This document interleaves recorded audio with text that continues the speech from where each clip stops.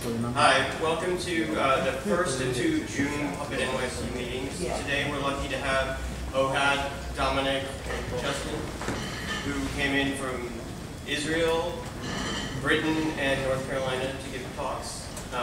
And we're going to hear about Foreman Katello, how they integrate with Puppet Chef ecosystem, and just any questions you have. They are the guys developing the software. So, a couple quick notes.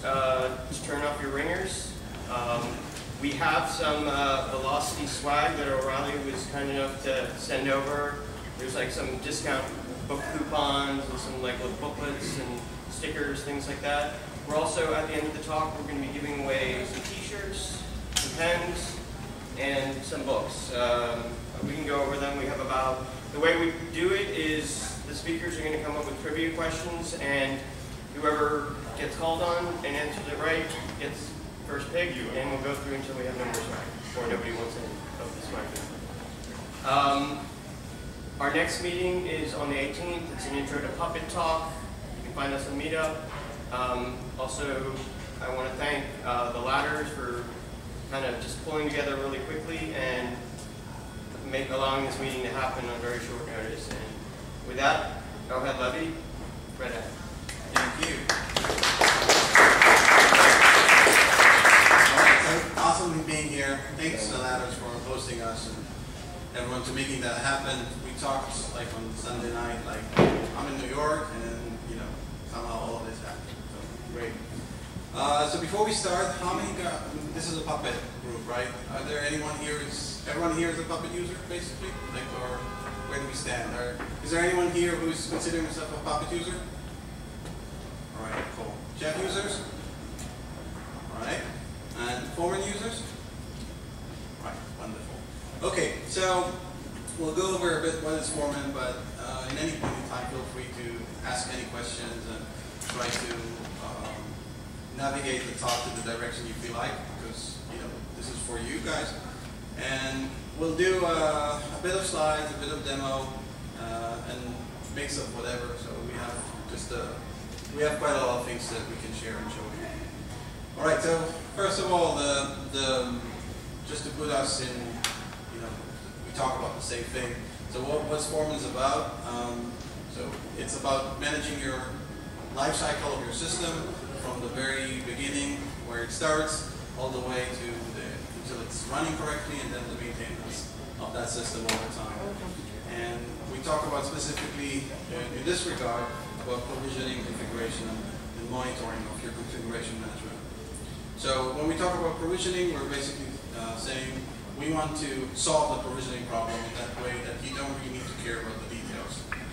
Whether it's a bare metal, virtual, public cloud, private cloud, doesn't matter. We want to make it very simple for you, ideally to consume.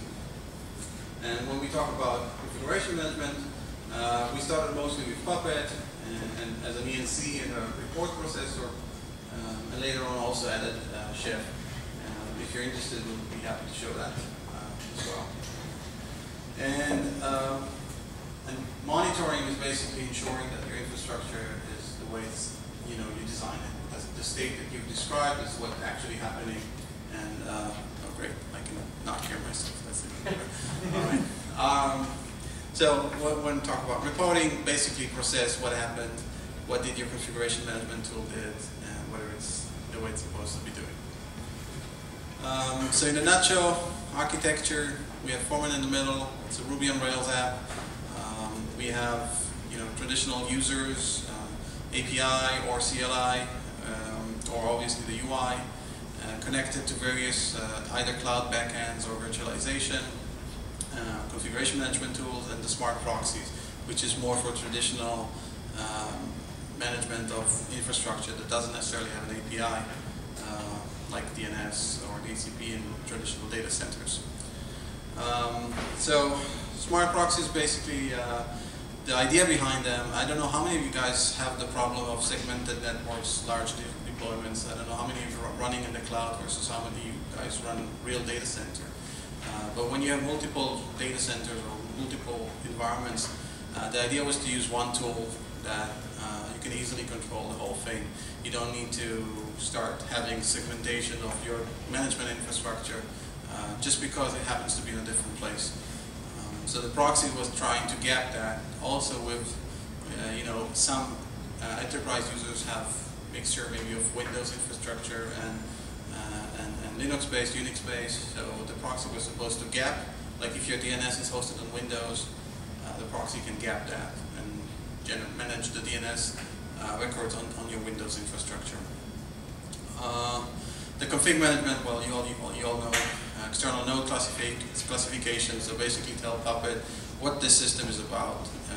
So Puppet asks us, tell me what this is. Here's the system fact. Tell us what should run on it, which classes should be applied, what are the parameters, and more interesting, what are their values. And we started to add chef support, but obviously not in the same level at the moment like Puppet is as a first-class citizen. And again, when we go back to provisioning, we're talking about integrating with lots of various cloud virtualization providers. This list is actually out of date. Since this, we have Zen and OpenNebula, also contributed by people in the community, which is awesome, and as a plugin to Foreman. Now, we slowly started to enhance the functionality of the compute resources in a way that we assume that when someone deploys into a cloud or to a virtualization, he usually does not deploy into a single target. Usually you have VMware EC2 or I don't know if you have any OpenStack or whatever target that you end up deploying, whether it's EC2 and Google Compute. And we tried to find ways to simplify the one consuming it. And we came up with a way to abstract the type of system. Like if I define small, I can define what small is on VMware, what small is on EC2, what small is on something else, and basically gives a user who consumes Foreman to say, I want to deploy small on VMware, and you get something. And you can also say, I want to deploy small on EC2, but the user only needs to care about the abstracted thing. Doesn't really need to understand the different instance type and whatever it is. And we have the ability also to join that with host group. Host group is the thing that it's kind of an object in Foreman, which we try to take the stack one level up. So I admit that sometimes that the term host group is misleading. The idea of it is more to define something that describes your deployment. So if it's your app or if it's your something, so the host group is the thing that describes things like what is the operating system that you want to run on, and what is your Puppet configuration, and also could also apply to your deployment target. For example, if it's small, medium, large, and whatever it translates to the various clouds and virtualization. And by the way, feel free to stop me at any point in time. Yep. I have a question. What about security? You want to secure your Foreman thing? So the question is, what about security, and if I want to secure Foreman?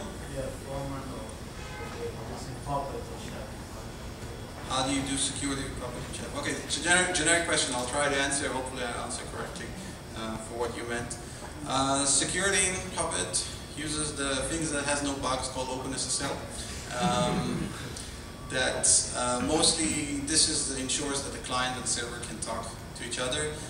They both verify each other. So ideally, if they're signed by the same certificate authority, they trust only each other. When it comes to security in Foreman, it breaks to a couple of things. First of all is the user authentication. You can authenticate various with known backends like Active Directory, LDAP, FreeIPA, whatever services. Basically using third-party software. We use third-party software like SSL, LDAP, or Active Directory. So we store user information in our system because we need to know things like your email or things like that. But we don't necessarily use the application is a full-blown enterprise-grade application. So it knows how to hook into known authentication systems. That's one part. The other part is obviously that we really care about security, so we ensure that the way that the client's data, like its facts, inventory data, will get securely into the Foreman server, that only certain endpoints, like your Puppet masters, are allowed to update information about your systems. So it's a generic question. I don't know if you have anything specific that you... I just want to know, once you're going to build your own Foreman architecture, Yep. how you will architecture security. Okay, If you want so this comes to, so the question is how to architect Foreman. I'm just repeating for the video. So the question is how to architect Foreman in a secure way, to architect your deployment.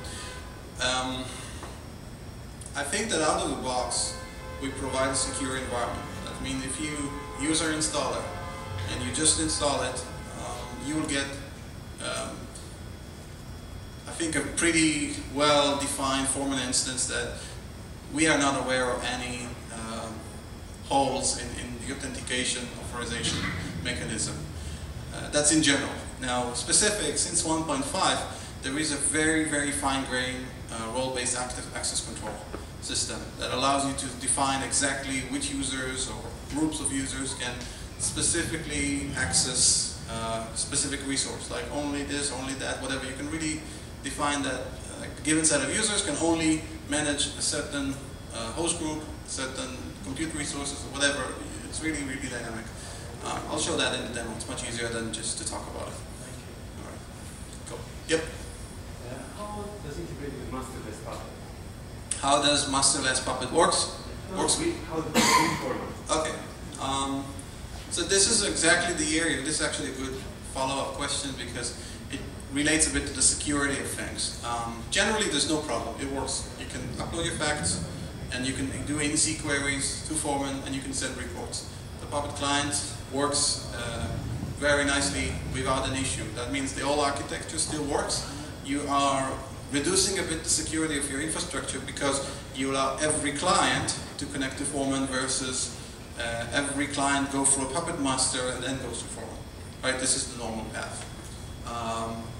But it's possible. There was actually recent work in our installer to support out of the box as an option in our installer to configure the infrastructure to allow.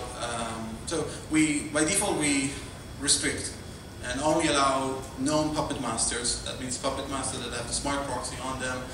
They and only they can upload information into Foreman. You have to reduce the security settings. You have to basically say that you allow unknown clients initially, or basically you reduce the settings, and then you could sense facts with the node script that can upload its facts, and you can configure the reports to go to your Foreman server directly. Okay, so it's possible. The short answer. Any more questions? Go. I'll continue. All right, so we have some new things that are happening. A lot of these things are happening from Foreman plugins. I don't know how many of you are aware exactly, but since I think 6 months now, so we started heavily to provide a framework for writing extensions to Foreman, and those are known as Foreman plugins. And a lot of plugins starts to appear these days. One of a huge plugin is Katello that we'll talk about later on. But generally, we have the ability now for a plugin, have the ability to basically start creating images to quicker deployment times. So you can deploy a host group, let's say my database server, whatever, and Foreman can, once the initial deployment usually takes a while, installs maybe the packages on the system. The next instance of that machine could be boot from an image, assuming you're not a bare metal. But the next system can actually boot from an image that was snapshot from the first deployment. So it allows very, very fast redeployment. And in theory, we're looking into options like if your Puppet reports contain package upgrades, and those package upgrades are longer than, I don't know, a minute, go and create a snapshot of that host group. So next time you deploy another one like it will be very fast. So So all kind of optimizations to the deployment process based on your Puppet data that we can speed up things. Right, so in general provisioning, we try to be kind of a Swiss Army knife. I don't know if we can call ourselves like that, but we try to provide whatever option that makes sense for you to deploy.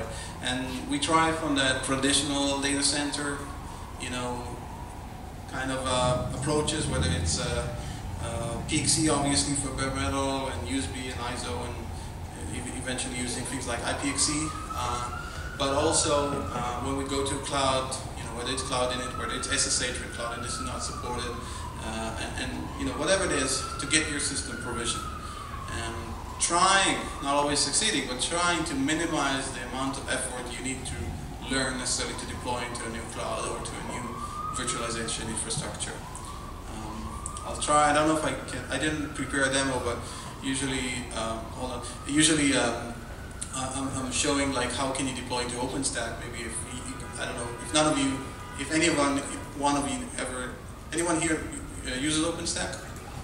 Well, okay, cool. So the idea was that most of the crowd usually don't actually use OpenStack, and we can demo how you can deploy into OpenStack without really knowing OpenStack, just by, because we did all of the heavy lifting for you. Right, go ahead. I see several distribution deployments mentioned. What about Slackware? It's in older from Red Hat. Okay, the question was, why we don't have Slackware in this list? Yes. So this is a community project, and when there are community members that care enough about a certain operating system, we added, for example, we have FreeBSD here. This was just because someone has an itch, and he wanted it to be in this list. So we actually wrote the code in a way that allows fairly easily to add an operating system support. It's not a tool that's designed to work only with Red Hat based or Git based system. It's actually, it supports Solaris and you know, things like that are completely different in terms of processes and how they're deployed. We even have users deploying Windows with it, so it's really. But you said that operating system agnostic. It's not. You have to write code to support it. It's not. You know, every operating system has its own tweaks that you need to know. It doesn't just work, right? Someone needs to map the objects that we have in Foreman to the actual things that needs to get done in order to deploy it. But we've done most of the work has been done in Foreman to generalize it as much as possible. If you look at the code of how much code is it to deploy Red Hat, for example, I think something like 50 lines, you know, of code, not something very, very complicated. So we'll be more than happy to have Slackware here on this list. Seriously, I mean, if it's something that you care about, we'll be more than happy to support you doing that. Okay. Right. All right. So we have some. Yeah. Go ahead. Sorry. The Pixie-based discovery, is that something you're going to talk about? Oh yeah, sure. I did maybe too quick. So discovery is a mechanism in Foreman, again a plugin, that enables you or a user to have unknown hardware, mostly bare metal, but you can do it with Vert as well, but hardware which is unknown, to boot into some kind of a minimized Linux operating system that has no state, basically doesn't write anything to the disk or anything like that, but recognize all of the system inventory. The system boots up and report to Foreman, and then Foreman can then provision it without actually going and touching any of the hardware.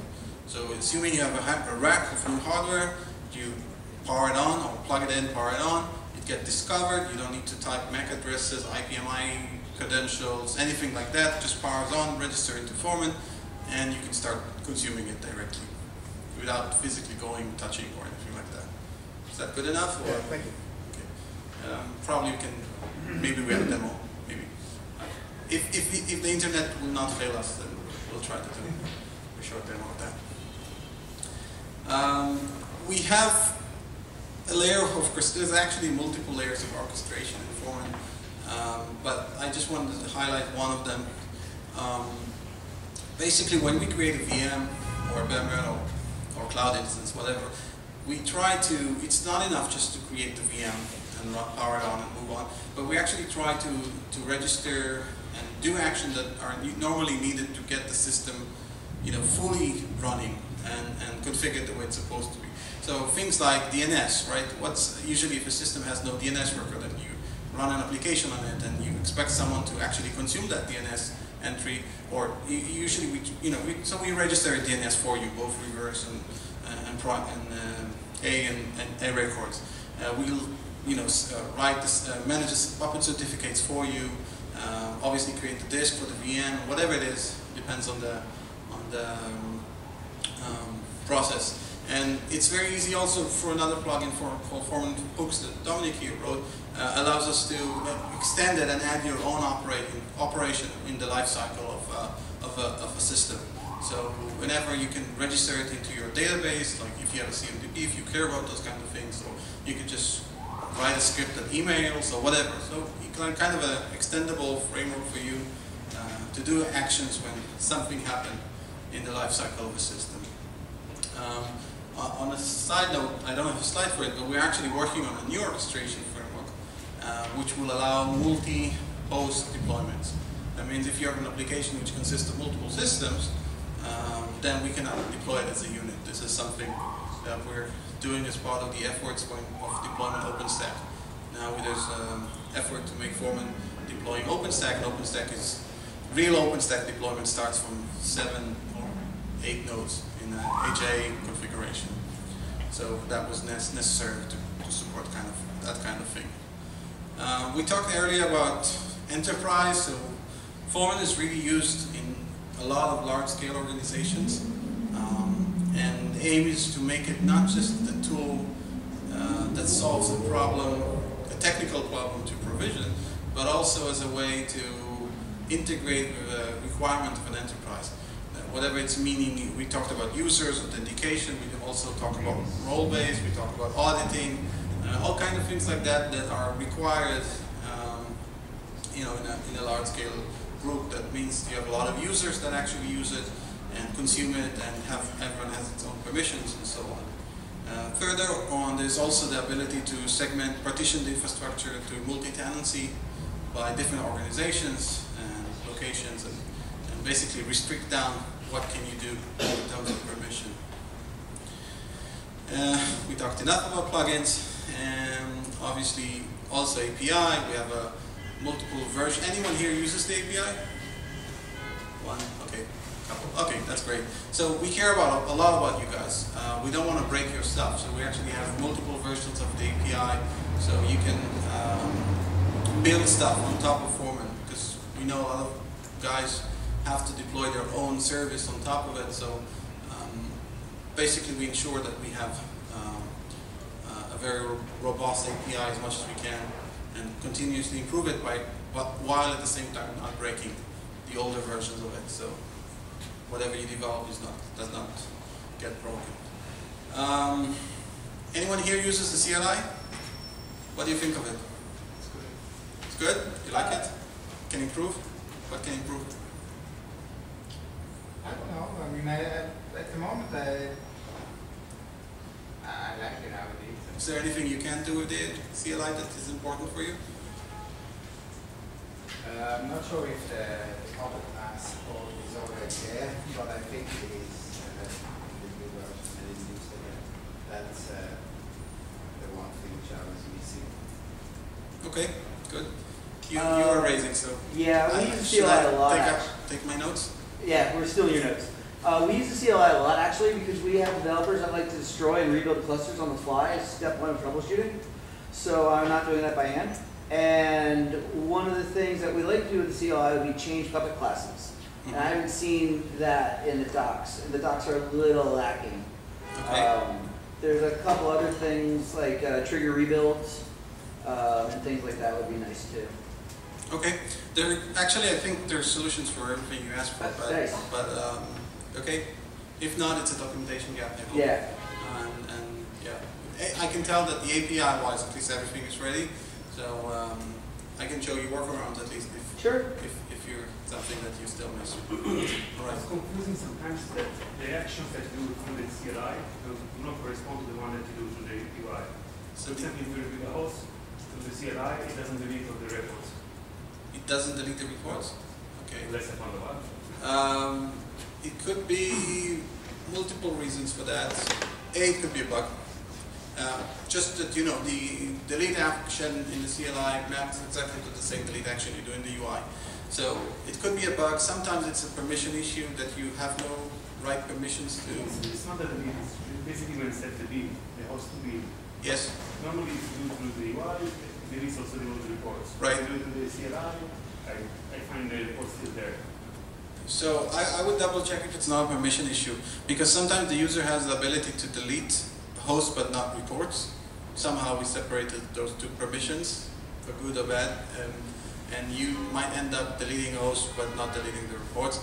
Even though I don't think it should allow you to do that. So if you can show me, I'll be more than happy to see. Unless Dominic tells me there's an open bug about it, and I'll just shut up. I think he's right. Okay, so I'll shut up. You're right, I'm wrong. All right, but it's a bug then. Yep. So is everything that you can do from the GUI available on the API, and is the GUI I think so the question was if everything you can do in the API is doable for the UI and vice versa, right? Yeah. I think if there are gaps, they're minor. Generally, we try to develop parity between the UI and API. I know there are some things that we try to do on the UI first, because we know that API we don't want to break. So we try to, there's a feature which is, we think is the right feature, but we want to have some user feedback before we finalize it. I mean, we finalize it, but sometimes there's like, for example, in the compute profile feature, that allows you to abstract the type of machine across providers. We were not 100% sure if that's what people want in the beginning. So initially we wrote the feature, but didn't write the API to create the new one. We had an API to consume it, like when you create a new system or a new host, you can consume it. But so we try, depends on the scenario. Sometimes we say a feature is not complete before the API is there. Sometimes we can, be a bit more flexible. But in general, there is a very good parity between the two. If you have a specific question, something specific to that you're missing, I'll be more than happy to try to address that. No, just asking whether the API was a first class citizen and everything built on top of it. Well, so this is actually an ongoing discussion that we have. The UI is not built on top of the API initially. Other plugins like Katello that you'll see soon actually does that. So, but we do have there's an ongoing discussion if we want to go in that direction as well. But we definitely consider the API the first-class citizens for the CLI, and that you can do everything around it. So it's not that the API is somewhere on the side and we ignore it. We actively work on it all the time. There's 100% test coverage on the, the API. It's not and so on. Right. So mentioned the CLI. The nice thing about the CLI, I think, besides the fact we try to model it like very closer to Git modules, and also to thank Brian for the name here, right? You're part of that. Brian wrote our first CLI basically back in the day. So Hammer is also trying to be adaptive to the Foreman configuration that you have, because the fact that we can have multiple plugins. The CLI also has plugins by itself. And in recent versions, the CLI actually learns from the API. It learns exactly what is installed and actually create on the fly the commands and everything. So we try to be a bit more, I don't know, interesting deployment. So it fits to the target Foreman server that you run on. Okay, this is actually, I'm going to skip this. I choose a bad presentation for this. Okay, jumping here. Community will be celebrating 5 years in September, which is a really big milestone for me. I think for us, the stats here are actually out of date. This is a slide from that I used in February in FOSDEM, and roughly the numbers are close to 300 users on IRC. I think we got much closer to 200 contributors these days, and languages are around 10 translated languages. So basically the stats, you could increase 20% for most of them. So if you're part of that community, I really thank you for being part of it and making our day-to-day work awesome. I think it's much more interesting to see some demo. So I'm going to join with Dominic to do some demo and see Foreman in action. All right? You want to come over? Any questions in the meanwhile? Yeah. So on the orchestration page that you got up, it said that something about supporting rollback. Right. So, for example, let's say you try to create a new system or new host, and you fail to create the disk of the VM. So I don't want to leave you kind of DNS records. So for example, when we create a VM, we'll try first to create a DNS record because that's fast. It doesn't take a lot of time. But when you create the VM, creating the disk might take a while. So we prioritize which one should go first. And then if the disk fails, I don't know, you're out of quota, for example, then we roll back and we delete all the changes. If there's an error, you get back to the file and give you the error. You can try to fix it and go again. So, building on that, right? So you said you now can orchestrate over a set of hosts. So what happens if one of those hosts fail? You roll back the entire deployment? So at the moment we're in the early days. So we don't actually roll back the deployment yet. It's not a productive, but I definitely see ourselves. We have all the mechanism, all the plumbing to do that. We initially started with bare metal deployments because we were targeting deployment of OpenStack across bare metal. But VMs are so much easier, so we can just trust them if it fails. So it's still on, in progress. Yep. Which VM is perfect to use for Foreman? Sorry, which VM is the best for Foreman. which VM should I use for Foreman? Yeah. Whatever. Just, we don't care. You can also use whatever database like Postgres or MySQL. We're very flexible. We try to be flexible with requirements.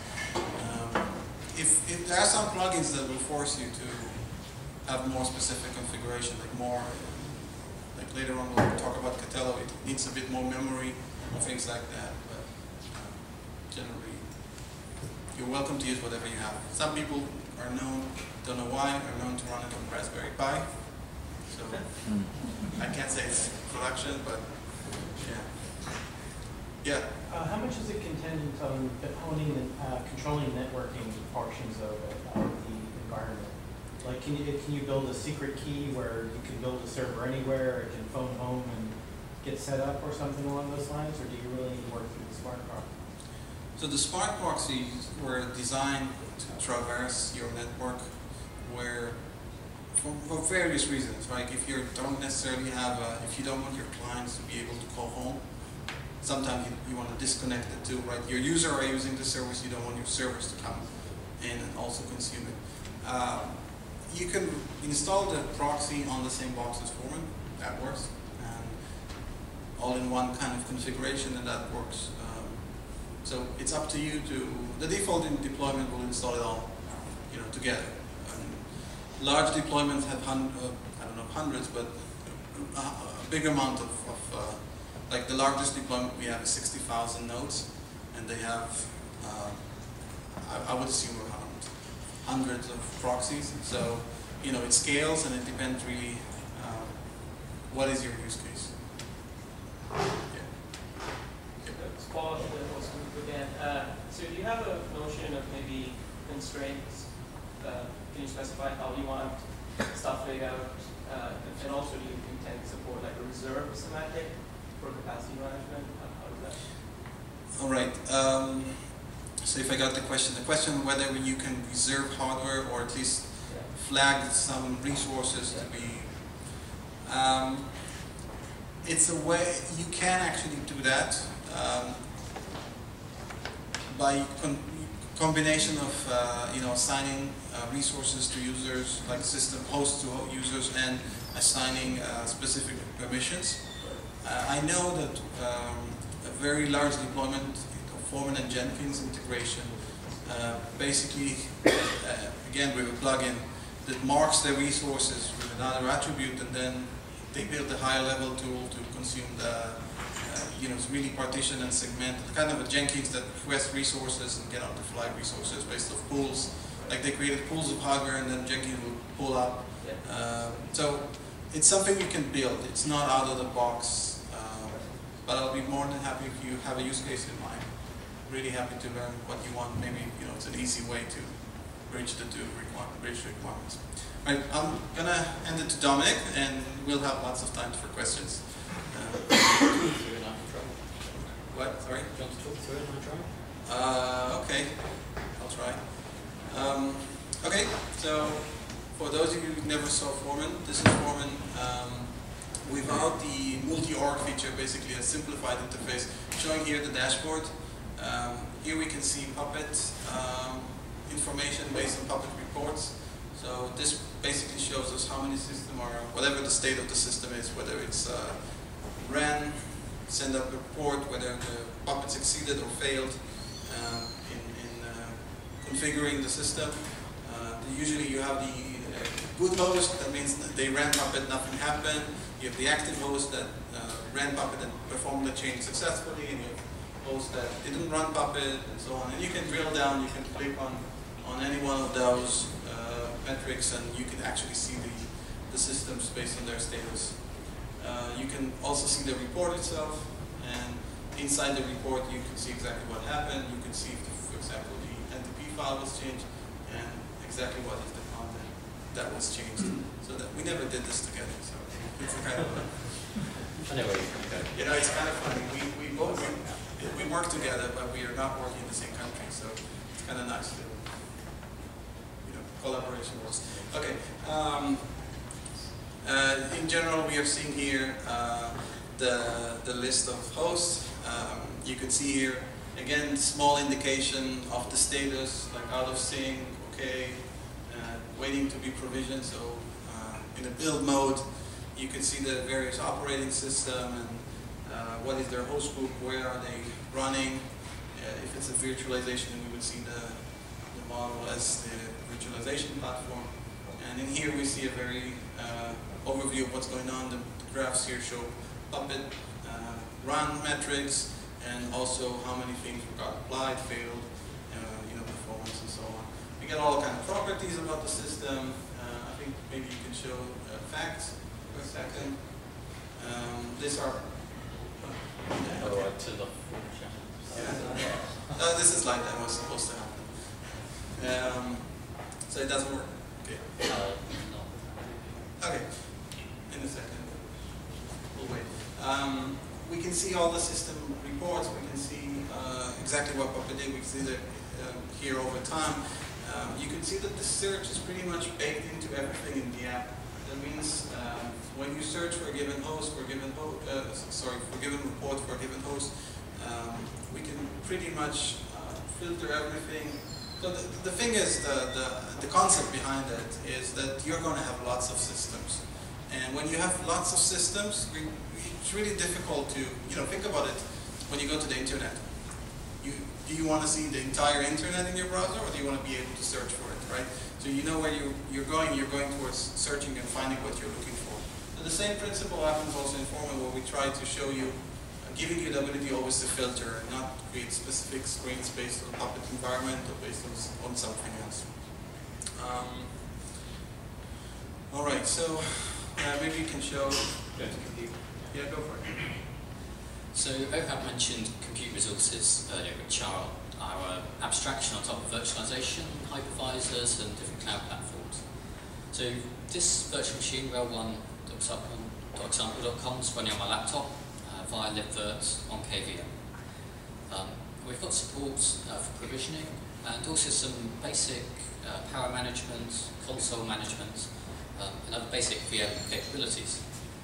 So via a browser, using an HTML5 plugin, I'm able to view the console over VNC or over Spice, so giving a one-stop shop for managing it.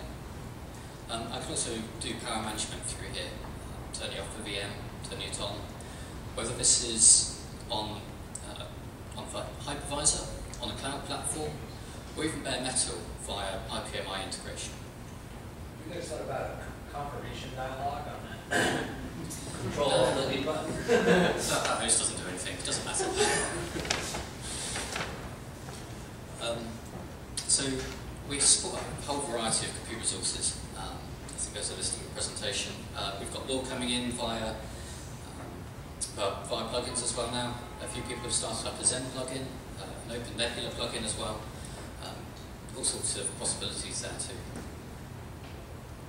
So you can provision new machines straight from Foreman UI via the new host tool and using things I've already set up. So I've already got my host group set up, which is my definition of how my new system is going to look like, which Puppet classes may be applied, or which operating system I'm going to use.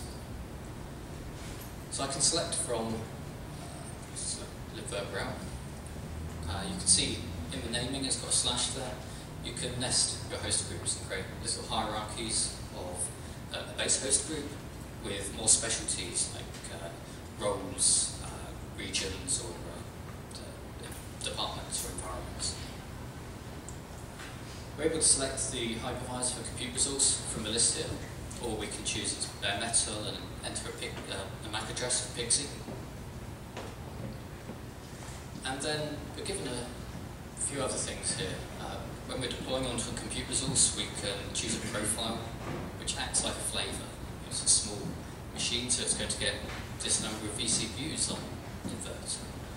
Or you create a large machine, it's given a 200 gig disk to begin with.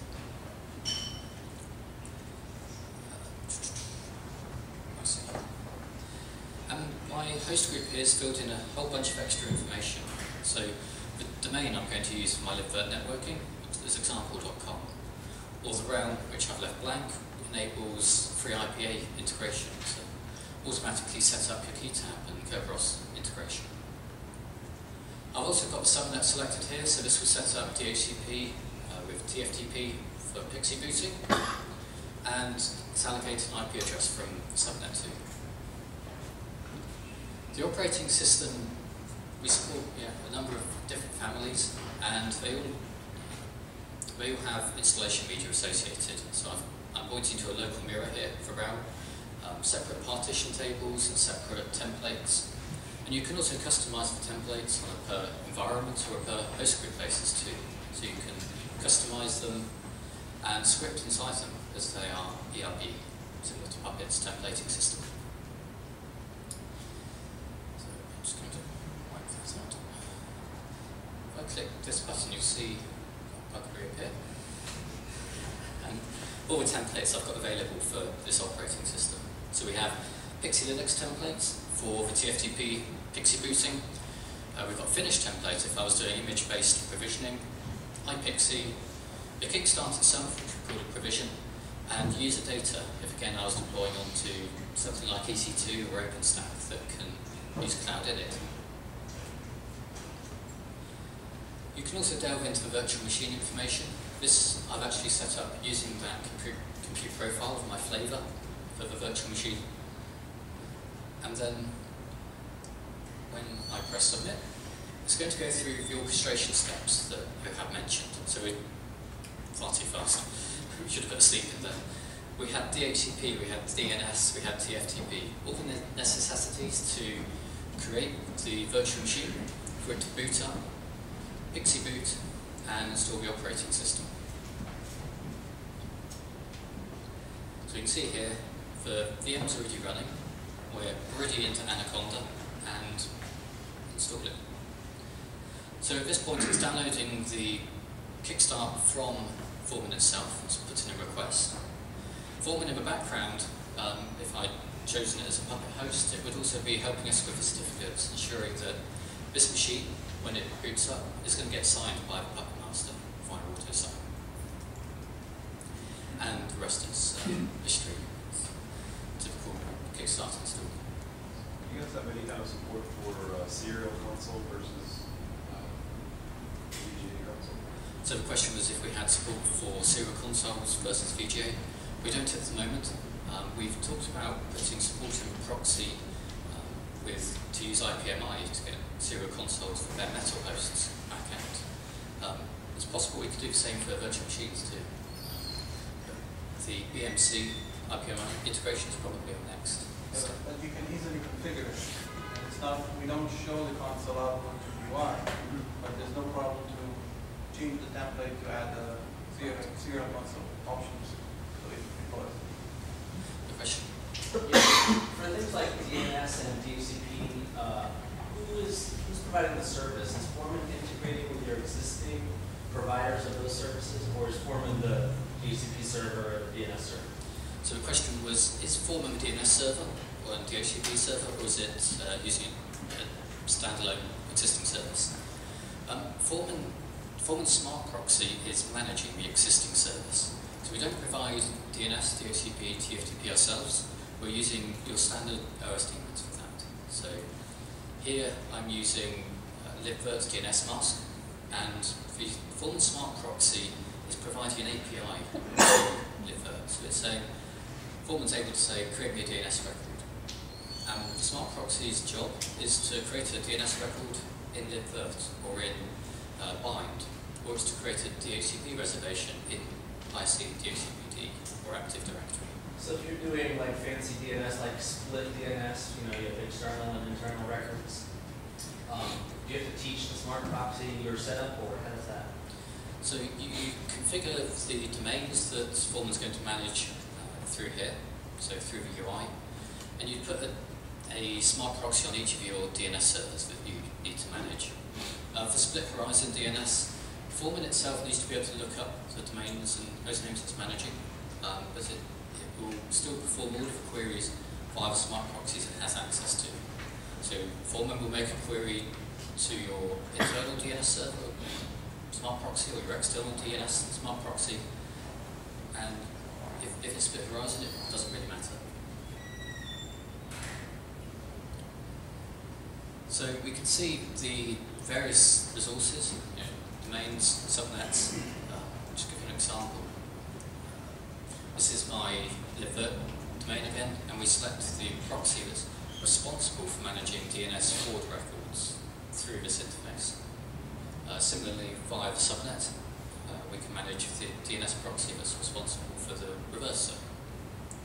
So through here we have proxies 2 for DHCP, TFTP, and reverse DNS.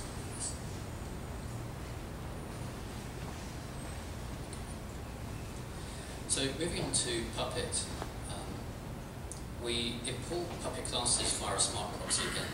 The Smart Proxy is an agent to manage servers, be it a DNS server, DHCP, or it's there to manage and provide an API to a Puppet master. So you install the Smart Proxy alongside your Puppet master, and then we pass all of your Puppet manifests through all of your modules and environments installed on the Puppet master to get a list of all of the classes available to us and all of their parameters. So looking at the DNS class, this is one of ours from our installer. The installer itself is Puppet-based. We can see all of the parameters that are exposed on the DNS top-level class, and we can drill in and make modifications to this. So we override it, so we're going to manage this. Foreman's going to manage the value of folders.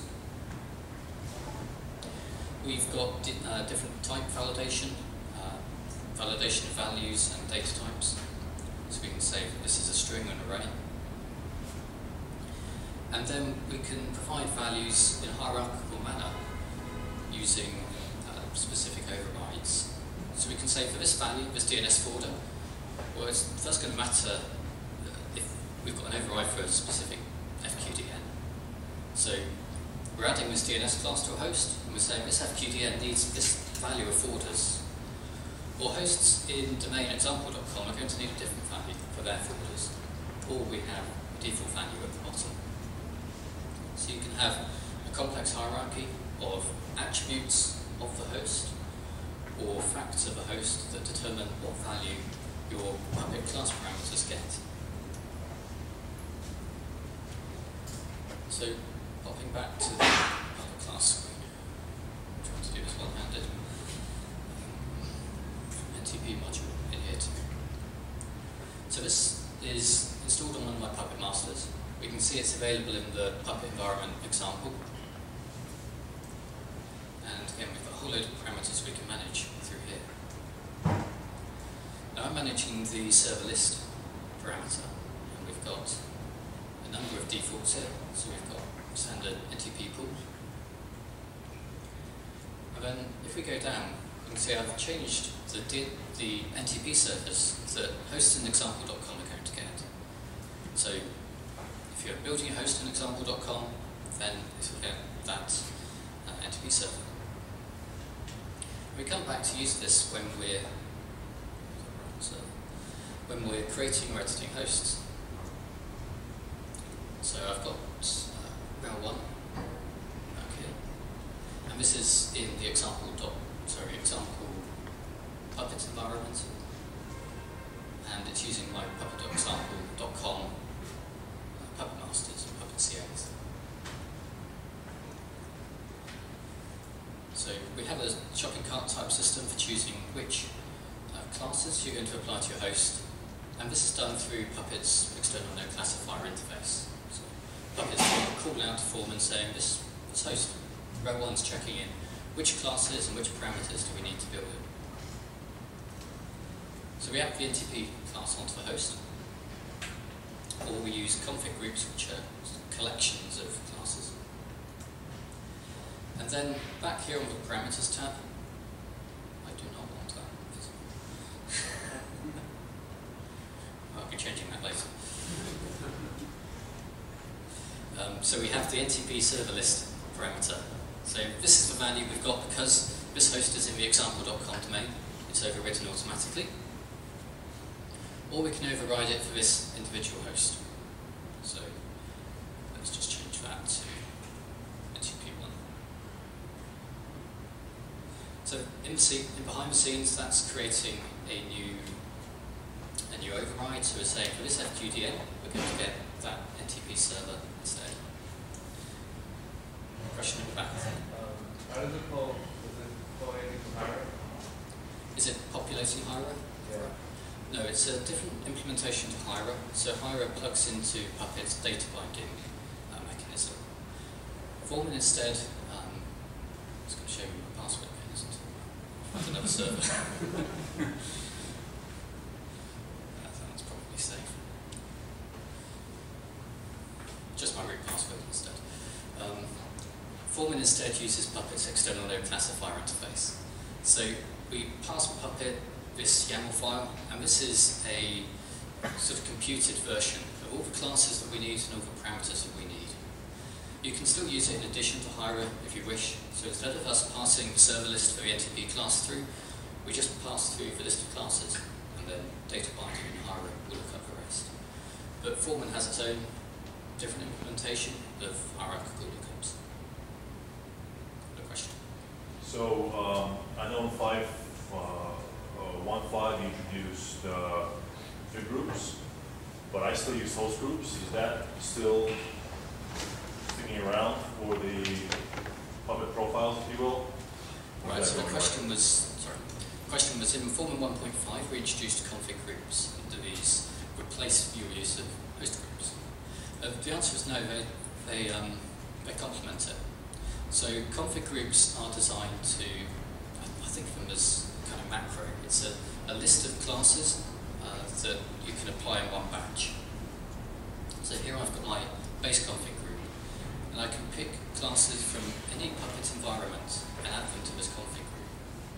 So I'm going to say, well, in my base I'm going to need NTP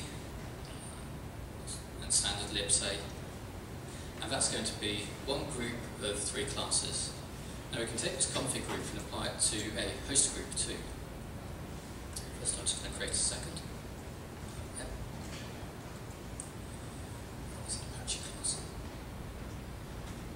This gets around a machine only belonging to one host group, is that the point? That's right. So a host still only belongs to a single host group, but either a host or a host group may have multiple config groups. So we can now say edit this host group and have multiple sets of Puppet classes assigned to that, or we could do it on the host itself. Or So this, yeah, directly on the host. Yes. I mean, on the hierarchy as well. Attach the various levels of the hierarchy in the host hierarchy. Right. So I'd say you don't need to attach these config groups to the end host group. You can put it at your base host group, for example, any points in the host group hierarchy, and they'll flow through. So you can reuse these config groups on multiple host groups, or you can reuse them on multiple hosts as well. It's like a one-click way to a whole bunch of classes. Yeah. So in the first part, you would have a bullet point of monitoring. And I wasn't clear when I was monitoring how this build is, but I'm interested in monitoring. You know, so now that you have these classes or these attributes or whatever, it would be nice to have a monitoring piece for maybe the NTP part or the Apache part or the Squid part or each of those. So can you explain just something about how traditionally the other, not monitoring of the building of this, but monitoring of the deployed server puts into something? Right. So monitoring in Foreman is primarily monitoring the config management system and the lifecycle of the host. So that's via reports and via facts. We also have statistics and trending functions within Foreman, so we're able to monitor your estate as a whole. So being able to see, let's say, memory distribution across your estate, or which operating systems or Puppet versions you have deployed. I think one of the OPW projects is a monitoring. So we're participating in the No Outreach Program for Women program at the moment. And one of the projects we have going there is integration with Nagios, I believe. And so creating a plugin to Foreman, probably better installer integration too, to bring the two together. So service monitoring as well as infrastructure monitoring. So keep an eye on that. But that doesn't have a name, sorry. It doesn't have a name, right? That sounds great. Sounds fantastic. Yeah. Foreman Katello, I think is the name. It's still in the early, so we took. So we took. Basically, the idea was there was an initiative. Sorry, can't see you. There was an initiative to take students, especially women, kind of similar to Google Summer of Code, and to try to help them, and obviously they help us in the way of building new things together. And they've selected, we gave them a few options. We gave them a few options of what to do, or options to choose from. And here you can see that probably there's a link as well on our website to the actual project. Basically, the idea was, if it's not here, we'll update it later on. But the idea was to come together with something which is useful for the community of Foreman, and also useful for the person who's actually developing it together. We mentor it. Someone from our team is doing the mentorship. Daniel. I think so. So here, this is the Git integration.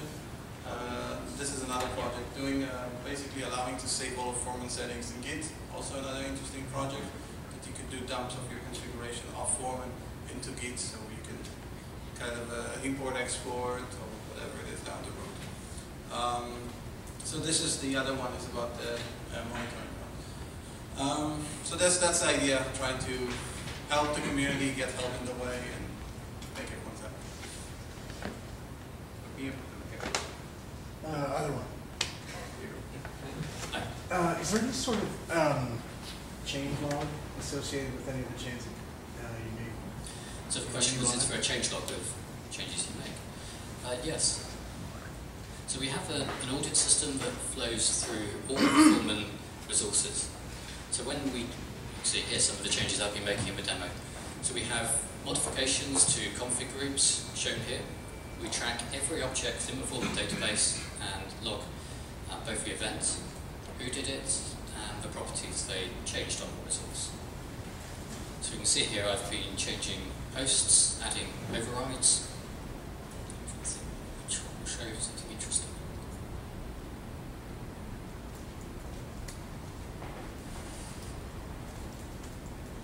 So we can see in history of this individual item as well through here. Yeah. For the capabilities. Sorry? Is this in a version control system? No, it's not a version control system. everything is stored in Foreman's database, which, if you're using the installer, is PostgreSQL by default, and it's a Ruby on Rails implemented as Ruby on Rails application. The API and CLI though both give you import-export capabilities. So if you're using the CLI, for example, there's a CSV format as well, which is useful to get data back out if you want to. So I'm not trying to lock you in by doing it, just trying to give you better features. Yep. Would instead of entering MAC addresses, you could have like a list of all the servers that you have, so you could provision them, or how would that work? So being able to enter multiple MAC addresses for provisioning lots of servers. The web UI as it stands doesn't give you a bulk management interface for creating new servers. The best way to do that would be via the CLI, because for CLI you can script one-line bash command to loop around, list of MAC addresses, and add your hosts. The second way of doing it is the discovery mechanism that Ohad mentioned earlier. So the discovery plugin means you pixie boot all of those servers into a little mini image, and that registers them back to Foreman. So just by powering on those 50 machines, they're all going to show up in the Foreman web interface, and then you can rebuild them straight into the OS from there. So that's a good way of doing bulk rollouts.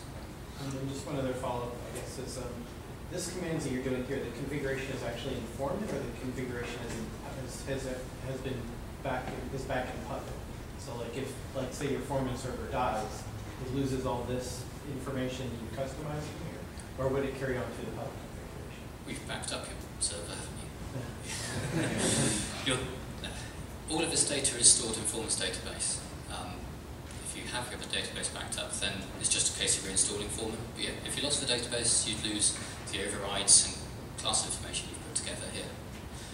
If you're dealing with hosts, they repopulate pretty quickly. So we'd learn about the hosts as they come in through Puppet facts and Puppet reports. You'd lose the class associations, parameter information you've associated to them. But that's a good way to also bring new machines online, is just to point them at your Puppet master, and we pick up on them. There is a cache on the Puppet for the MRR. Right, so there's a cache as well for the ENC interface between Puppet and Foreman, in case Foreman does go down temporarily. Yeah. How different is how different is Foreman with Chef? How different is Foreman and Chef? Puppet and Chef you want to be comparing there. No. How different is Foreman with Chef? So if you sorry. How different is Foreman with Chef as opposed to Foreman and Puppet? I'll show you. So I've got a separate Foreman instance running up here, coupled with the Chef open source server and the Chef client.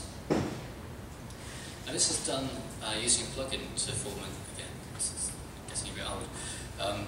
Foreman Chef plugin allows us to store attributes and reports back from Chef. So the Chef handler is able to send back its report in a similar way to Puppet does at the end of its Puppet runs. Otherwise, the interface is very similar. We combine facts and reports in the same way. We try and make it fairly interchangeable between the two. The main difference at the moment is, let me just run my Chef client. So running the Chef client, it's just going to push its facts up first to the server, do the run. You can see it's running handlers at the moment. I'll show up in the web UI.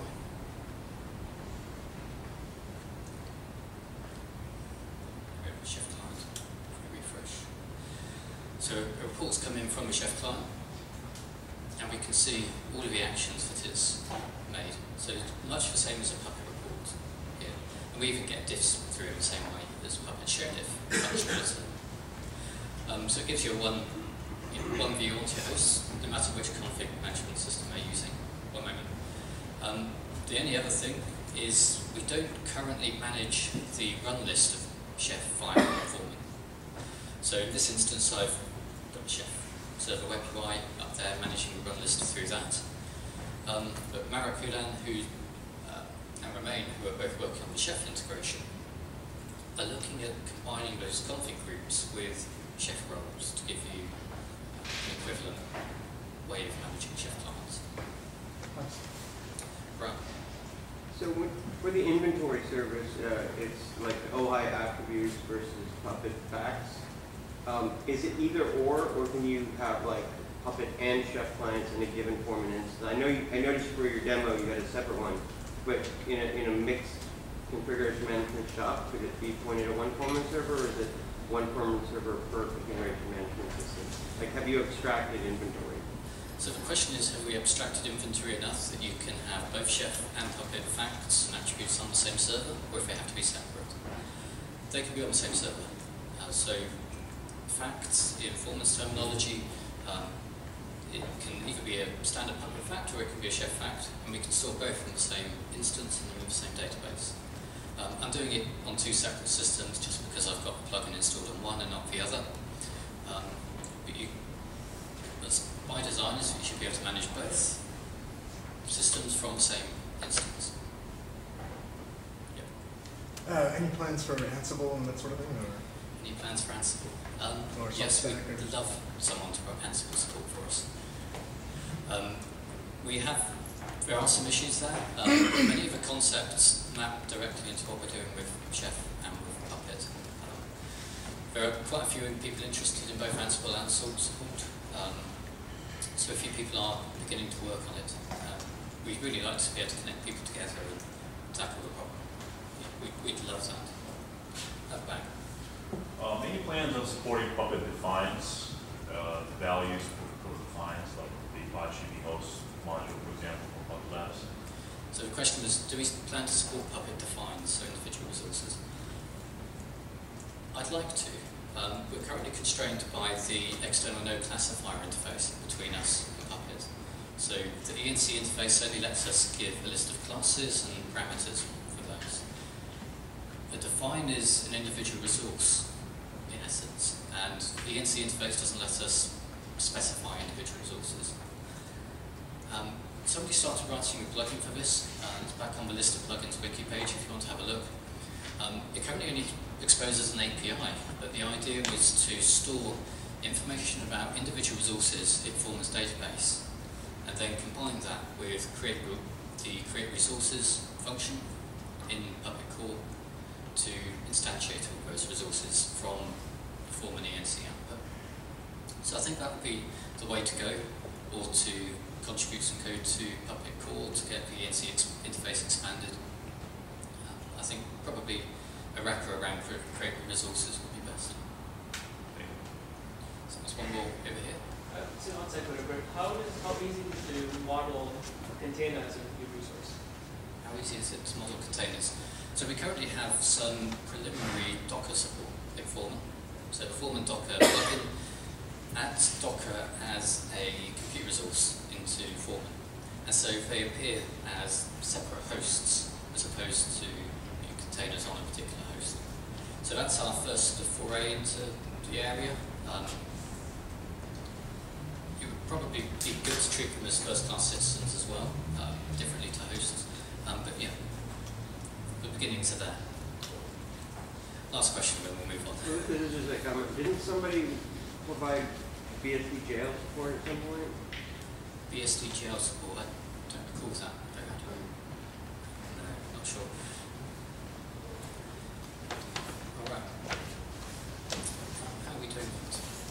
About an hour. Do you want to have a break and then move on to Katello? If there's interest, I can carry on showing Puppets or Chef integration. How are we in time? We're fine. Fine? Is there anything people wanted me to go through and demo? Particular interest? Say the RBAC system or organizations or... Can you orchestrate a whole stack with different machines, or is that a manual process that you would script in the CLI? So orchestrating the setup of multiple machines. At the moment it's something you do from CLI or yourself. Foreman itself doesn't have the orchestration knowledge between multi-machine setups. We're working on a project, as Ohad said, to deploy OpenStack clusters themselves, and for that we've had to write a few sort of underlying libraries and projects. If you want to look them up later, look for Dynflow, Foreman tasks, and StateBuff that allow you to do multi-machine deployments in stages, stage by stage. So being able to wait, say, for an OpenStack controller to come up before you start deploying your OpenStack compute nodes or HA deployments. I mean, I think that could possibly be useful. Like, you could deploy this in a rack, you know, and say there's 20 different servers in that rack. It'd be nice to be able to feed a configuration directly into your Foreman server, and then it takes that configuration and applies it to everything. And it's almost like building up an entire little mini project. Yeah, so whole rack deployments, being able to give a sort of prescribed configuration to multiple machines is where StayPuft in particular is going. So they've integrated the discovery mechanism with the orchestration. So you're able to power up those 20 machines and have them register. So they're waiting for their operating system and configuration, and then start orchestrating them one by one to build up your cluster. So a lot of these plugins are beginning to work together in quite cool ways. So I'll quickly take you around the RBAC system and the user side, just to show you how the administration of Foreman itself works. So I'm logging in as the default admin user at the moment, and we can go create new users through here. So this is where we are storing some user information in our database, just logins, email addresses, and also where to authenticate them with. So we can authenticate them onto, say, an LDAP backend, or using Kerberos or remote user Apache authentication. We also have RBAC exposed through here, both to individual users and groups of users, which is new in Foreman 1.5. So I have some basic read-only roles set up here, or I have site manager roles that allow full read-write across all of the resources, domains, and hosts in my system. This is Foreman 1.4. Let's try 1.5. 1.5 is the latest.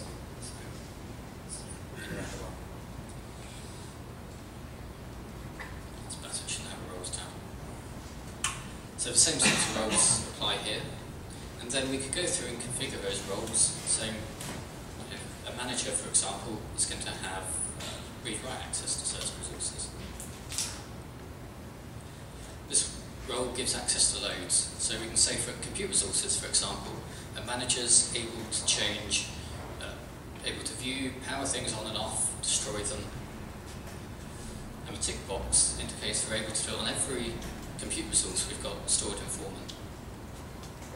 If you want to start making more fine-grained controls over your users, we can create a filter now that says, well, you've got compute resources, and we want to give you, let's say, the ability to view and edit them, but not delete them.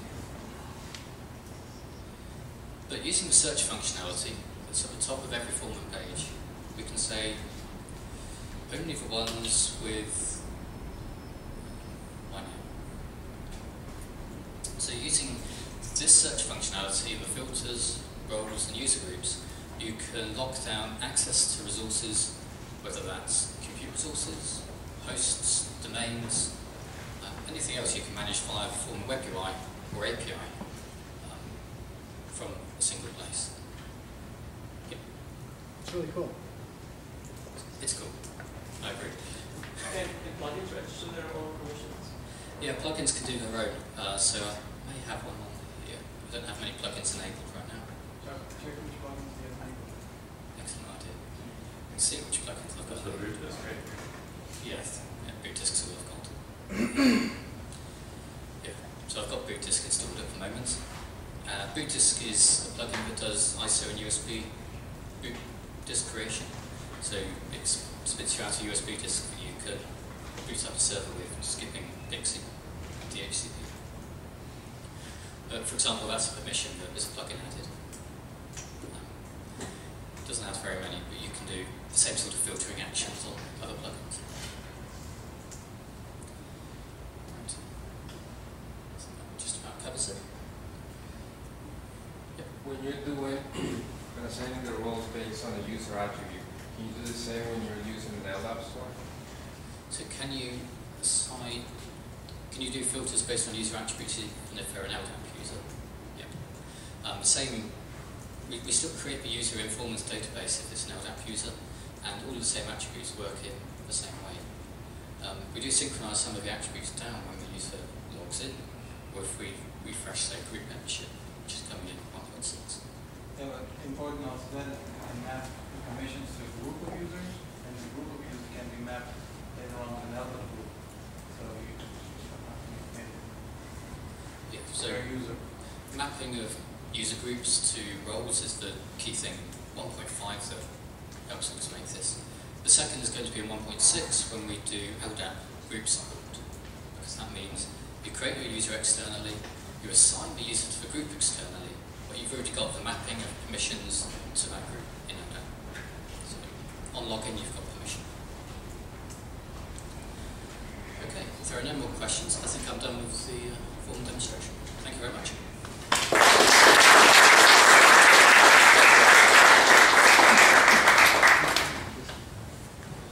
Okay, Justin, let's go to demo Katello.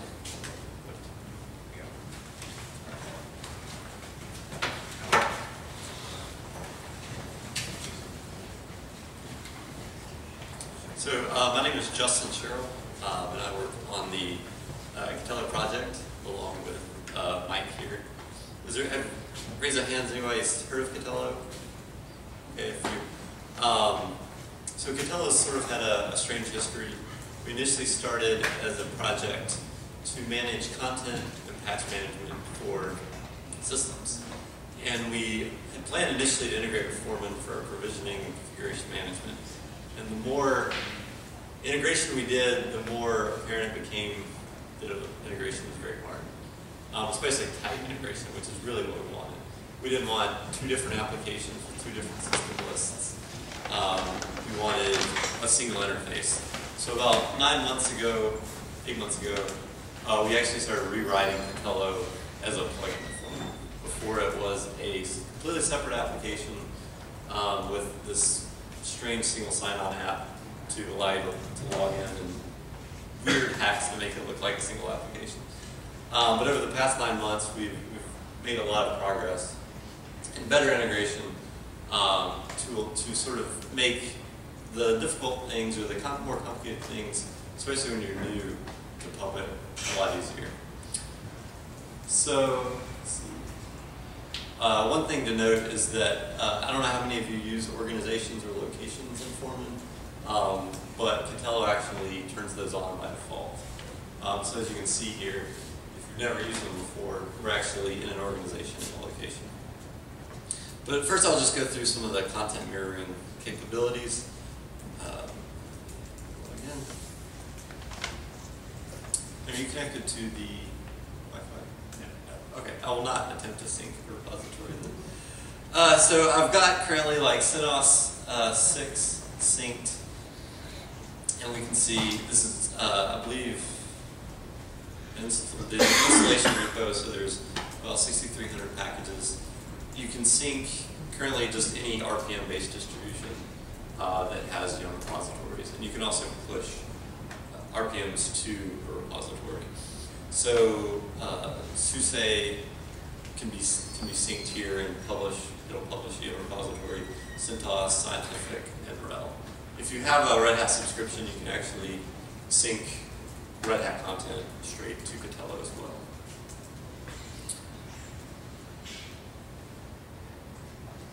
Question? Excellent. Sure. Any plans for Ubuntu or Debian support?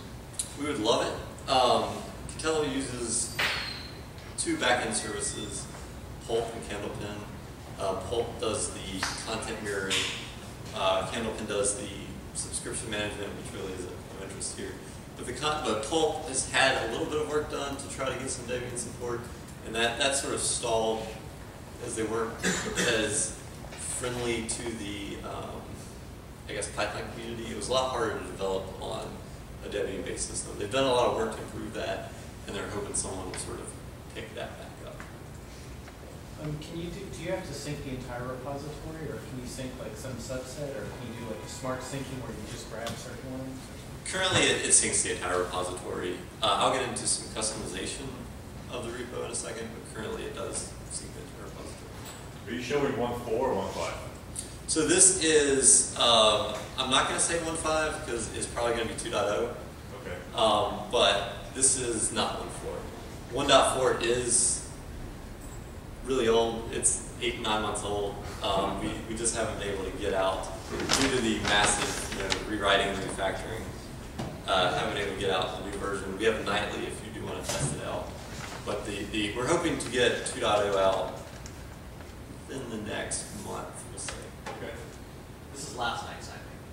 Yes, this is last time. Question. How is it managing the subscription to Red Hat? Doesn't need to be installed on a relevant box in order to do that sync with the repo? It doesn't. It can be installed on a So I can sync a distro that I have. Exactly. License for that. So you can log into the customer support portal and actually download an entitlement manifest and import it into Katello. I won't go through that here because I don't have a manifest handy. And then enable the Red Hat repositories through a slightly different interface. You didn't import manifest. I did not. And then they'll just show up here. You'll see Red Hat Enterprise Linux and the repositories that you've enabled from your subscription. Yeah. I'm not sure you really mentioned this, the overview of Katello and what it's for. So I briefly mentioned it, content management and patch management. So the idea is systems or hosts register to Katello. You can see what packages are installed. You can see what package updates are available.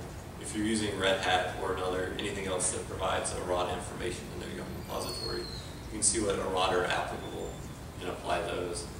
We've got a lot of like CVE work plans. You can see what CVEs are applicable. So if Heartbleed comes out, what are all my systems that are vulnerable to Heartbleed? Things like that. Okay, so I sort of went through YUM repository. We can actually click here.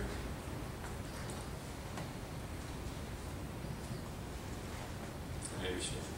Yeah, so we can actually see the YUM repository published. So that's the mirror logo. Yeah, this is the local mirror. You can see with everything in it. And just to show you the Create Repository screen, we have the name, friendly label, type. We just currently have Puppet and YUM, and I'm going to talk about the Puppet part next. A URL, and then whether you want to publish it via HTTP, which Red Hat content is the only content that's not published via HTTP, just because it is tied to the subscription and whatnot. So next, I've got a Puppet product here, and I forgot to mention a product is just sort of a collection of repositories, groups, sort of however you'd like. I've got a CentOS 6 product, so you might have 64-bit and a 32-bit version there. And then here I've just got a little Puppet product.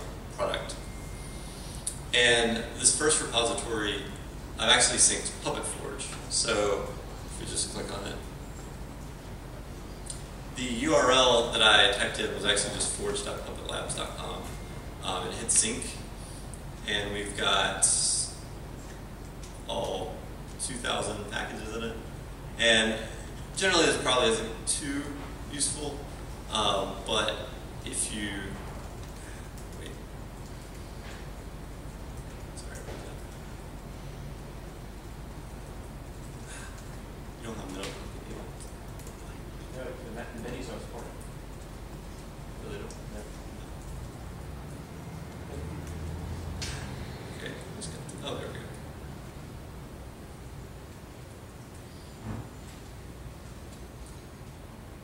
If we say search for Puppet modules with let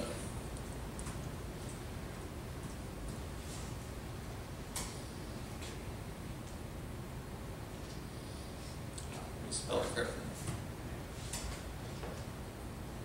So we can see that we currently have 11 Apache Puppet modules. And it's there by author, and that'll sort of become important in a moment. So in addition to syncing Puppet Forge, we can also upload Puppet modules either through the Hammer CLI, as Ohad mentioned, Hammer's pluggable. Katello uses Hammer extensively. So the amount of actions you can perform with Hammer goes up by like 60% or something when you install Katello. So I can just come here and also upload it through the web UI, where the channel is. Not the form. No, yeah. It's not in there anymore. I called it. Oh, you forgot that. Okay. Sorry about that. But you can select Puppet modules here, and actually, well, no, I can't do that. You can just select a few files here, and you can actually select multiple files. So if I had a whole directory. Which you did that like previously. Yes.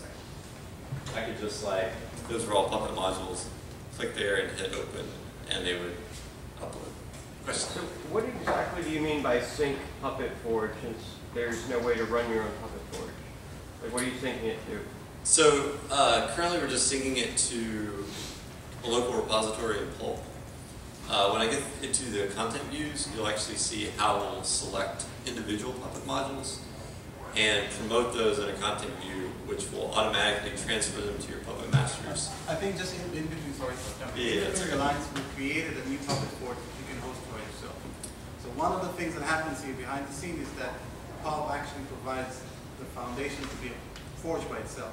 And we're consuming it here in this. Yeah, it doesn't really provide the API, the full API of Puppet Forge. Right, but if you want to think about it as like a Puppet Forge, all the modules are synced locally. What if your Puppet masters are not on your forms? I'll get to that in a second. Yeah, as I go through this. But so you select the Puppet modules you want. We'll actually push those to your Puppet master. Foreman will connect to the Puppet master via the smart proxy and import all of those classes directly. So through that entire process, it's sort of a seamless deployment scenario, basically. So next on to content views. This is a idea that is a Katello original idea, and it's sort of in the content world. Forget Puppet modules for a second. In the content world, you have all this content just coming into the repository that I just showed you, 6,000 packages. If you were syncing that every day, you get updates every day. But you don't necessarily want your systems in production to automatically update immediately, as soon as they hit the repo. So content views sort of provide an ability to create a container that moves through lifecycle environments and contains Puppet modules for your configuration and RPM content for software. So you have an easily reproducible container that you can deploy systems out of that have a locked set of updates. And the Katello also has a concept of lifecycle environments. And I've gone ahead, library is sort of the base, and I've created a development, testing, and production. And these are different than Puppet environments, and you'll see that in a second. These are more general than a Puppet environment. So yeah, everything that you sync down from like CentOS, every Puppet Forge that you sync from or whatever Puppet module you upload, it ends in that library that we showed before. Yes, yeah, all the content ends up in library as soon as you sync it. So I'll go ahead and create a content view.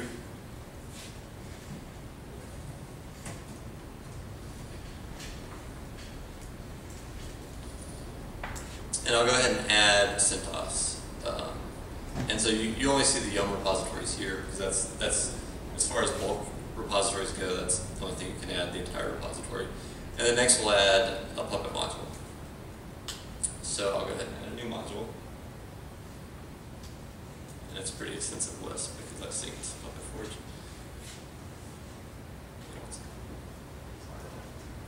Yeah, there we go. I know you can't see it. It's a little better. Okay, so I'll just search for Apache real quick. So initially I just see Apache, and so I'll say select a version. And I have a few choices here. I can pick per author. So if we go down, we'll want the Puppet Labs one. We can say use this specific version, 101. And if I knew that was the version I wanted, I would pick that. Most likely what you're going to do is just say use the latest. So every time I publish this content view, it's it's always going to pull the latest Puppet Labs Apache module out of the lab. And that'll get updates from Forge or sync, which you can schedule. Yes, or if you're pushing Puppet modules directly, either via the web UI or through Hammer, new versions will appear in library. Also, there is a feature where you can sync from a Git repository. So if you have a Git repository with all of your Puppet modules, you could sync every night from a particular branch from that repository. So now I'll go ahead and publish a new version, and this will take a couple minutes. And so what this is do is basically creating symlinks on the file system and cloning all of that content. So this is going to create version 1 we see here.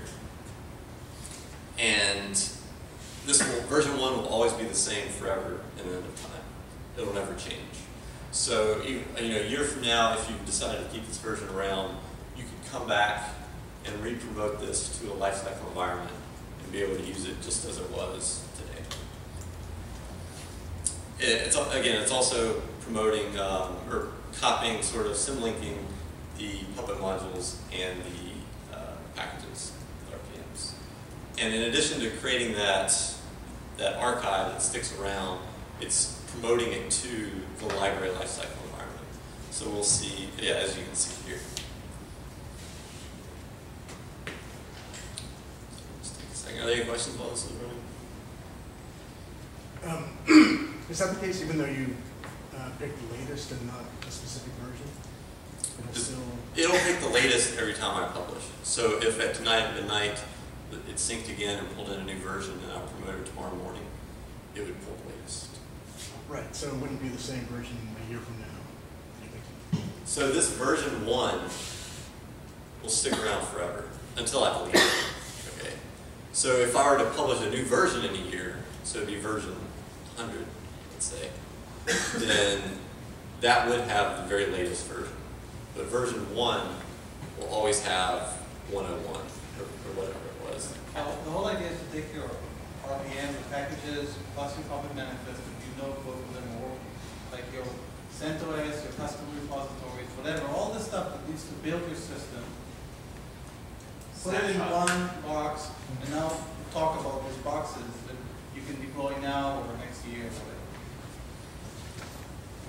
In terms of versioning, can you do a similar thing with RPMs? So like you have I built a system a year ago, and then so now I've tested that, and so I don't want to bring the latest packages in. I want to put the exact same packages from before, or something along those lines. Yes. So I think the question was sort of, does it also, can I customize particular versions, lock things down to a particular version, such that I can still access it a year later? So just similar to Puppet modules, the version's locked with the RPM content. If we want to customize what RPM content actually goes into that snapshot or that version, I can create a filter here, and there's a variety of filter types. Oops. So for example, I could exclude Emacs. Any package that starts with Emacs or explicitly is Emacs, I could exclude, I'll show you the screen. And you can lock to a version too. Yep, you can lock to a range of versions. You can say I don't want anything after or before a particular version. So I could say, let's say,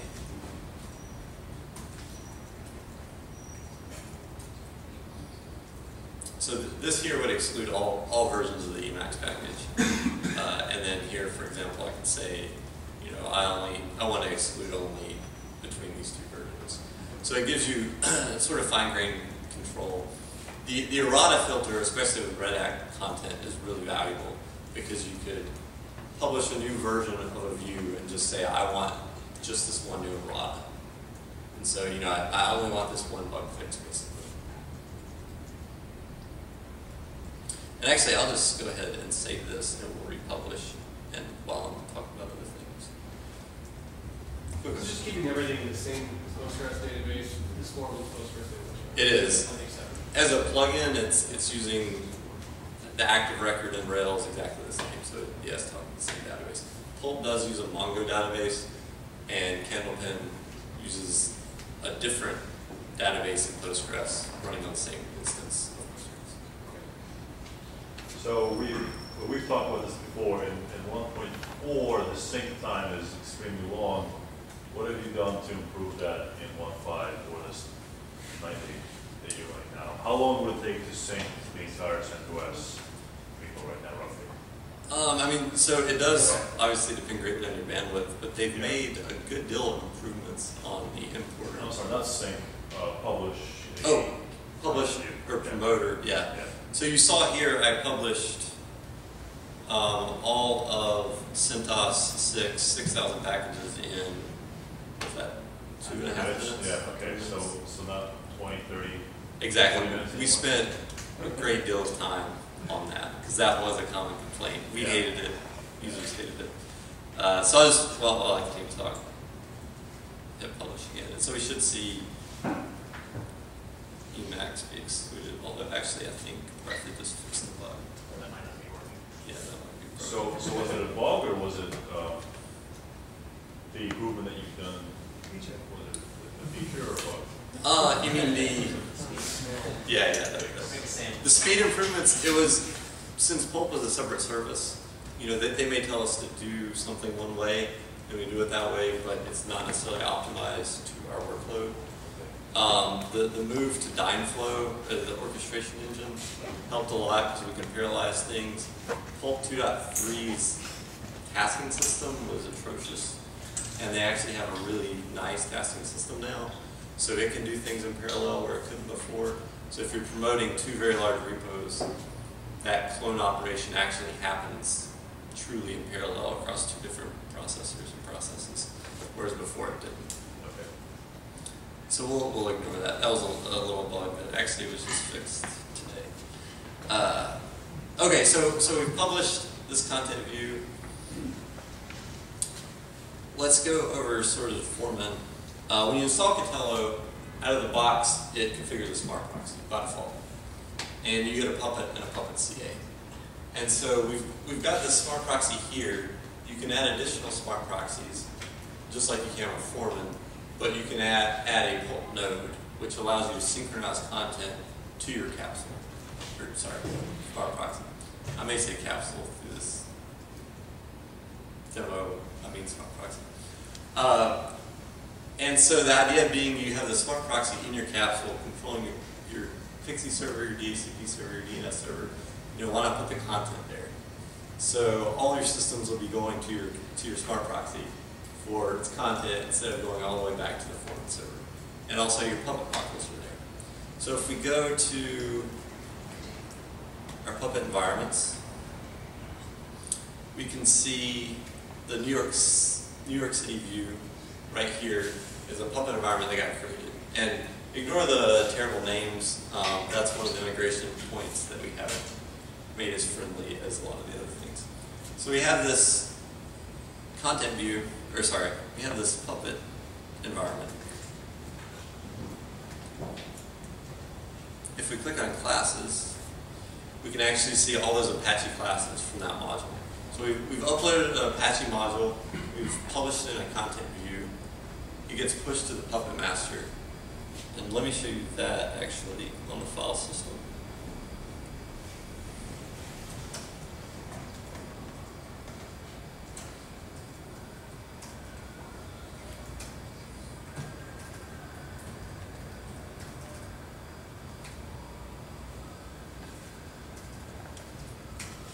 So here we go. So you're here on the file system, and this one is running on the same box. But again, if you had a smart proxy with a Pulp node in your remote data center, it would show up there as well. And then Foreman has imported these back into itself, basically. And we can, if we go to a new host, and we can select that lifecycle environment. So we'll select Gray for now, and the content view, and then so that's automatically using that Puppet environment. So we don't have to sort of think about it. It's just using that Puppet environment. And if we go to the Puppet classes, we see there's our Apache, and we can add that host just as Dominic showed.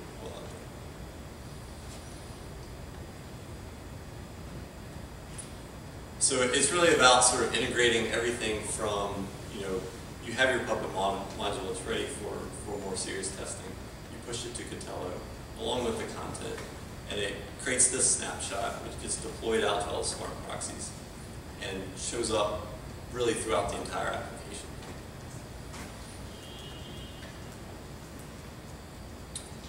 So, are there any questions? So in the case of the incremental errata, right? So does just the errata get synced, or does the entire content get duplicated itself? On sync. So, Publish, right? Yeah. Publish, great. So the question was, if a new errata gets released, is the actual content, the RPM content of that errata duplicated? So Pulp uses symlinking on the file system. So when you sync an RPM from CentOS or Red Hat or anywhere, and then you make views, you may make 20 different versions or 20 different views or whatnot. That package is only on the file system once. So the footprint is much smaller than if you were just trying to manage your own repositories on your own without a lot of scripting, basically. Okay, got back and forth. You recommend for people that run Foreman and Katello separate services? So right now, you do, if you're running Foreman and you want to use Katello, you need to set up a new server. New Katello server? A new Foreman server. Oh yeah? There's no upgrade path from a standalone Foreman server to one with Katello. So there's no plugin I can install, a Foreman Katello plugin? There is a plugin. I wouldn't recommend you install it. Okay. But there's Not yet. I would say not yet. Yeah, I was just about to say that. That is something we want to do. It's just not something that we've had at the time. What about existing Foreman configuration? Can that be then imported later on? Or? Same thing. I mean, we want to do it. Yeah, I guess it depends on what type of configuration you're talking about.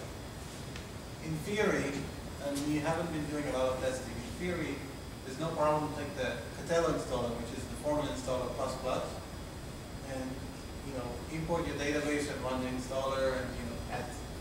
It should work. We're still in development cycle where we want to get the software running and then go back to the upgrade path so you guys can consume it.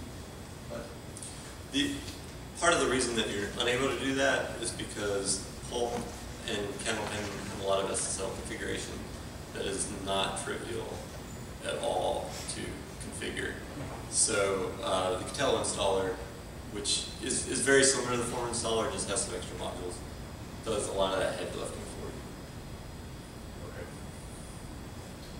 For my roadmap, do I need to be putting in retired spacewalk to replace with Katello, or is that not on the same path? Our goal is to provide the functionalities of Spacewalk, so all the content management, errata management.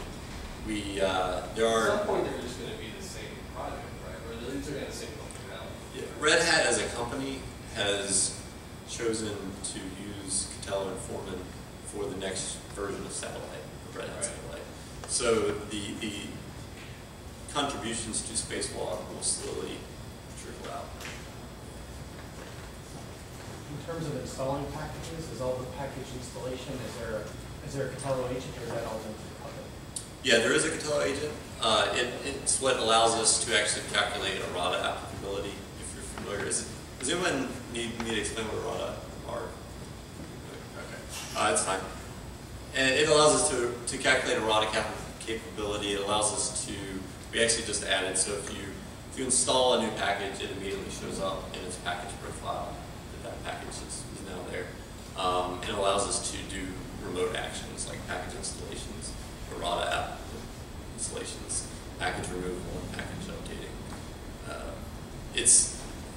We've talked a lot about M-Collective, and those actions will probably be moved to M-Collective if we ever get there. You know how Spacewalk uses proxies? Yes.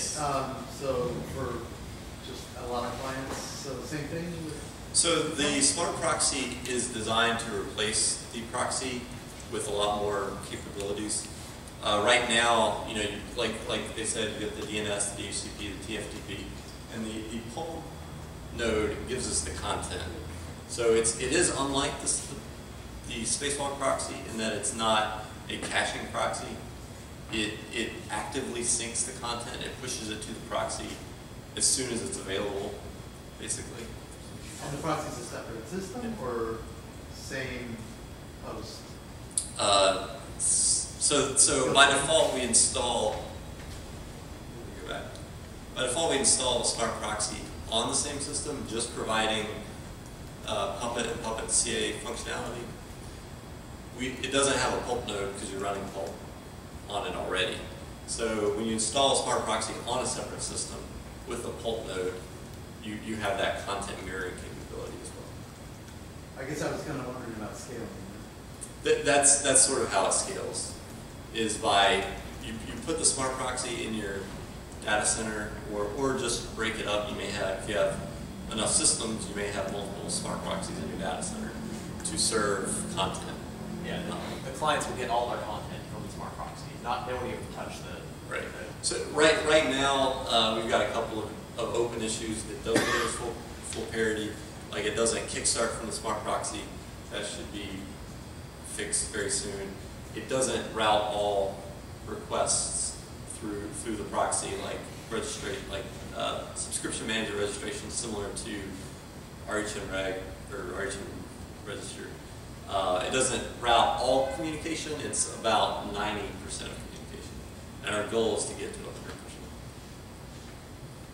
Did I understand you right that it's actively pushing the results of a new sync to the proxy? So that means if I have a wrinkle of a given size, I need the exact same amount of storage to be on each of my proxies, right?